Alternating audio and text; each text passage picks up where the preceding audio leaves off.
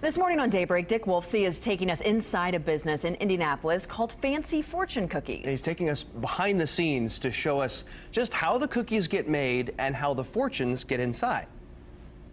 Good morning, everybody. We are at a place called Fancy Fortune Cookies right here in Indianapolis off of Binford Boulevard. And I have 3 of the fortune cookies.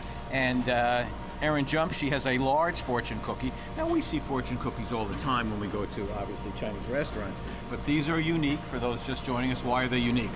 We make ours in flavors and colors, and then we also customize the insides with personalized messages for our clients. And who would a typical client be?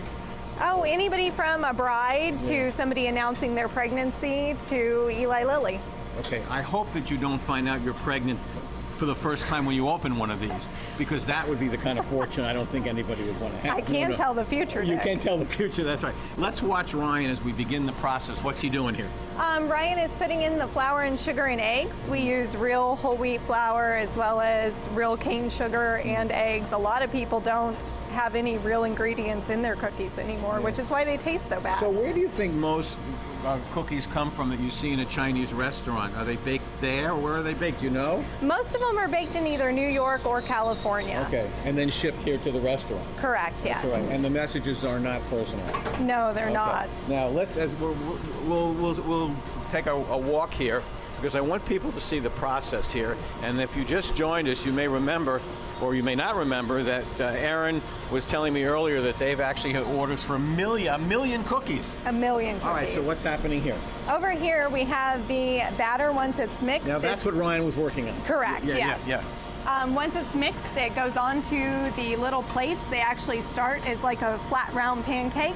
They go around and bake for about 3 minutes. Okay, so it looks just, so it comes out just like you were making a pancake. Yes. Yeah. And then as it comes out, there's an arm that grabs it off the plate, and the fortune is then inserted as part of the folding process. That is so cool. So there's the fortune there, and it gets stuffed in the cookie, and then it gets folded over. Who invented this machine? It's actually a Korean rocket scientist. Seriously? Seriously. Holy mackerel. That is pretty wild. How many cookies can you make? How quickly? In about an hour, you're producing about 1,400 per machine. Okay, so when you made a million, you were working nonstop. We were working nonstop. All right. Well, we're going to do a little bit more about the process and show how they get packed up. And we'll do that in the next segment. Fancy Fortune Cookies, do you guys have a website? We do. Tell us. FancyFortuneCookies.com. And you can inquire about ordering cookies for your party. Absolutely. And if you want a couple of million, no problem. Yeah, and they can come by the bakery for free samples. Terrific. We'll be back. Love free samples. Yeah, we have some here because if you're just waking up with us this morning, Dick sent some fortune cookies our way for us to open. And we saved some time. We opened these medium-sized ones in advance. What'd you get? Let's see. Mine says, your sweet tooth will be a misfortune for your athletic pursuits to go far. That's so accurate because I have a sweet tooth, and I just told the folks at Wheeler Mission that I'd run in the drumstick dash on Thanksgiving Day with them. So you can have a couple extra pieces of pumpkin pie. Afterward, exactly.